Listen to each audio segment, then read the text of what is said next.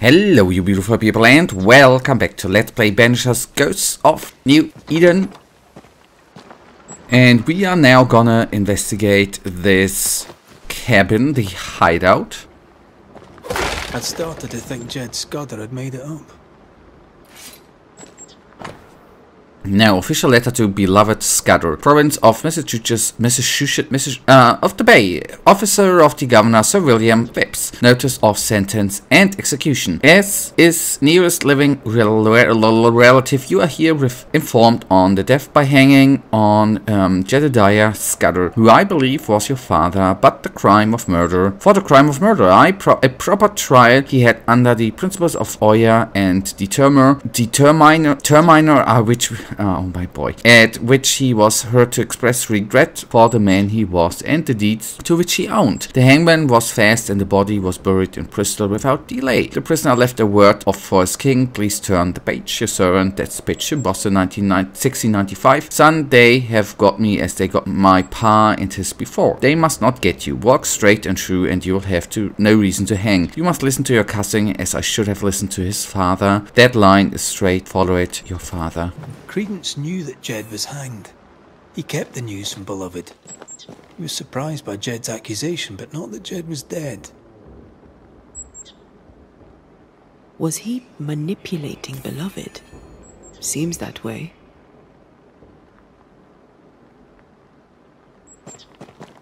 Wasn't the train band to be paid in silver?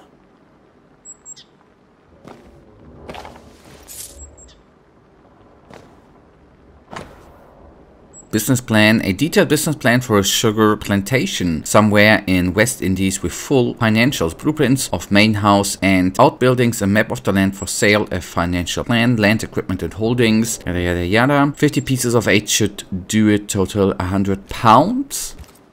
A plantation in the West Indies. Planned down to the purchase price.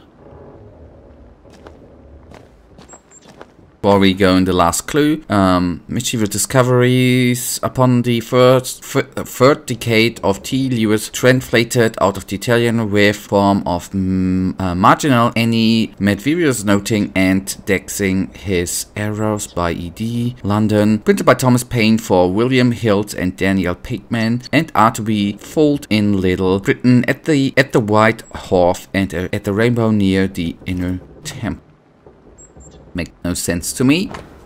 Now, an essay concerning humane understanding. An essay concerning humane in 4 books, written by John Locke Gent, the first, or gentleman, first edition. As though not what is way of the spirit, nor how the bones do grow in the womb of her that is with child, even though note, oh God, this old English, if this is it, not the works of God who make all things. Quambellum, okay, that's Latin, London, printed on the Black Swan in Pater Nova Raw and Samuel Menf ship in Cornhill near the Royal Exchange. Quite a library for a man who can't read.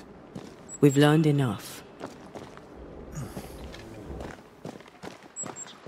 Okay, let's then have a well, not a direct confrontation, especially not a physical confrontation, but we are gonna Jed's right.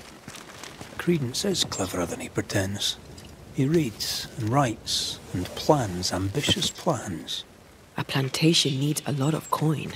The silver connects him to the payroll robbery. And to the murder. The manipulative little shite. We need to talk to the Scudder boys. And that we will do.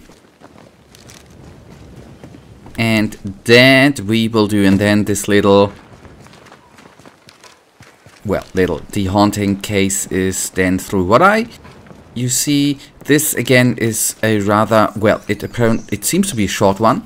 The first haunting case we did here was way longer, so they differ in length, which is good. So not all of them are very, very long. Now, hello. They're arguing. See if you can eavesdrop.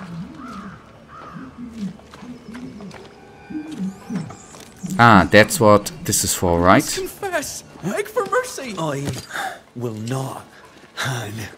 I can't carry the burden! You can. And you will.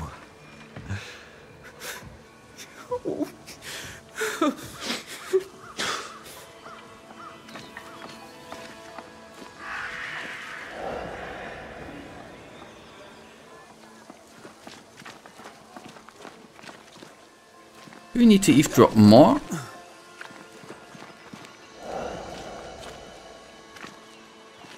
Yes. So we'll put it behind us. New Eden. Everything. I cannot put it behind me! I bashed a man's brains in! I must fess it! No! I'll say you stabbed Askell's man and killed you in self-defense. As the Father, so the Son, they'll say, as they hang your corpse. No! What the... Jed? No one move, including you, Jed. Thank God you're here, Mr. McRae. Nobody bloody talk either, until we sort this out. What are you waiting for? Are you not going to take care of that ghost? Credence, you knew the postman was stabbed. How did you know it? Huh? What are you talking about? I knew it. I never mentioned it. Surely you did. You must have. Credence, the Scudder boy. The Scudder boy plays the fool. Plays us all for fools. Sir, you have it wrong. I swear it. You needed money for your plantation in the West Indies. When the postman passed with a payroll, you took your chance. Beloved was not given to violence, so when he fled the scene, you followed the man and finished him off. You let Beloved believe himself guilty, but the plan was yours from start to finish. The dead man's blood is on your hands. But I never... Well, wouldn't you? You're no angel. You're no sheriff neither. So what are you gonna do about it? Credence. How? Oh, don't act the startled fawn, beloved. You're up to your neck in this too. Jedediah, you wish to prevent your son from meeting his father's fate, but by haunting him, in time, your love will kill him. I am here for Credence. My boy is good.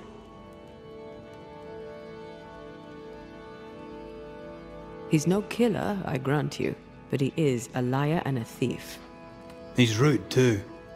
His father clearly loves him, for whatever that's worth. Spare my boy. Punish his cousin. Dead men give no orders. Take me instead. We might well do just that. Anything to say in your defense, beloved? I didn't know. I swear I didn't know. My arse. He hit the messenger with a rock. He did it. You knew what you were doing. You wanted away. You wanted the payroll. Rot in hell. You used me. I shall rise above them, a great and wealthy man. My cousin by my side. Please, we used each other.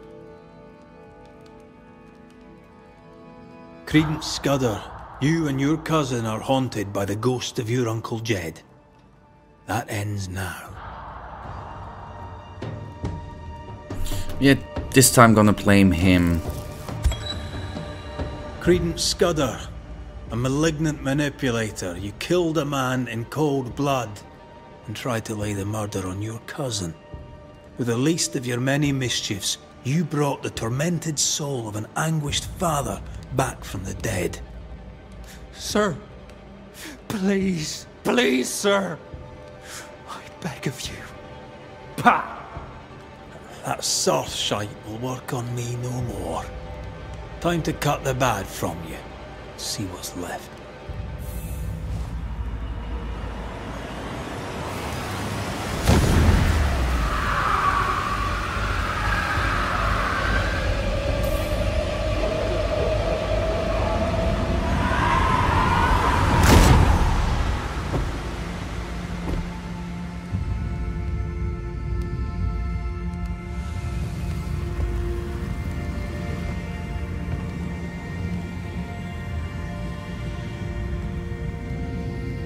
This is unfair. I deserve the world. A curse upon you.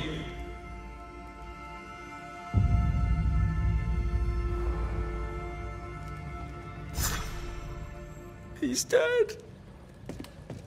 You've killed him.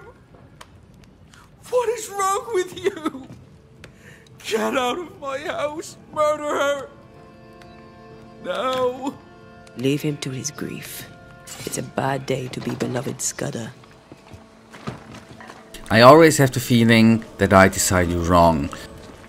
And this time, when I did selected the plane, I actually thought at that moment that I was, you know, that was not, that was the right move. I don't know.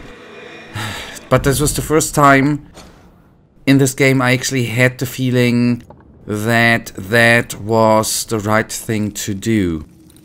As weird as it sounds. I know that in this game at least a person through that has died, right? But well, now I do have the plan. Find the way to the back to follow this. And on the way there, we pass there. That is now the plan.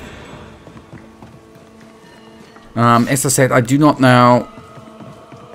I will probably, I think I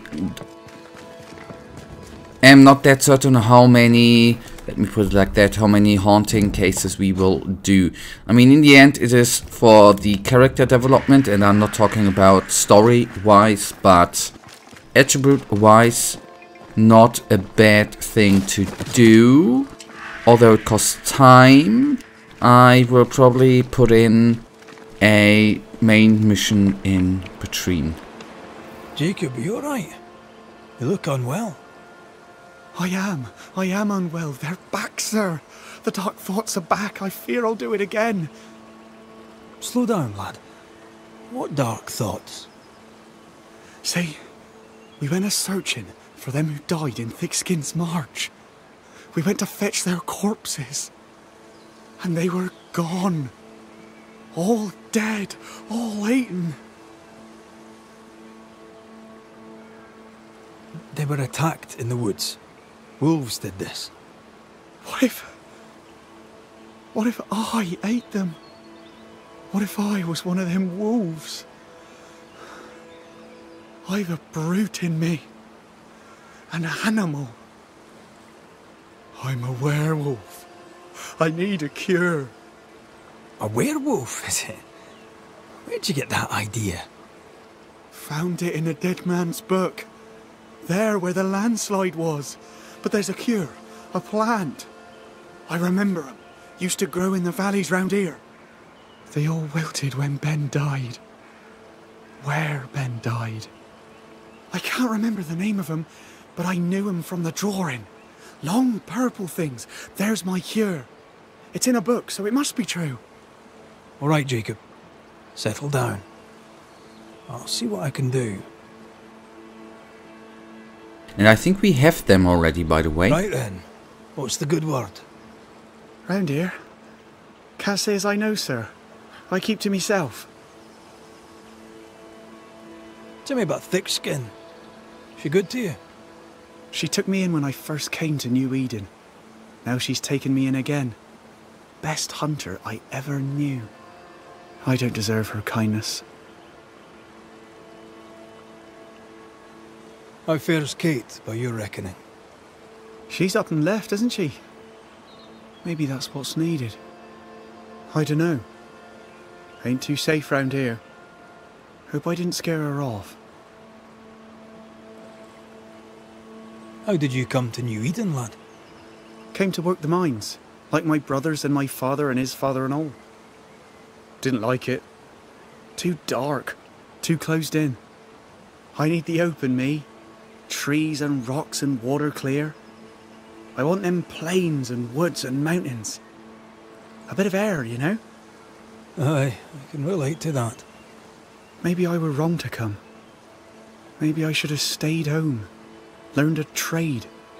Been a cook, perhaps.